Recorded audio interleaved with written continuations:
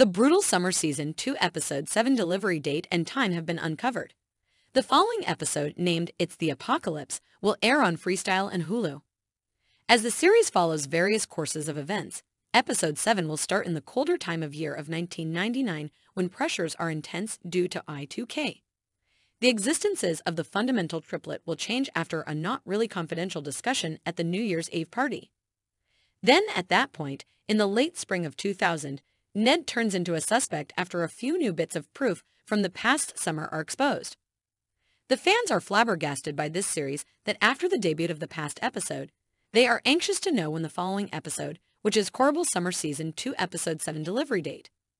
When can we expect the release of the 7th episode?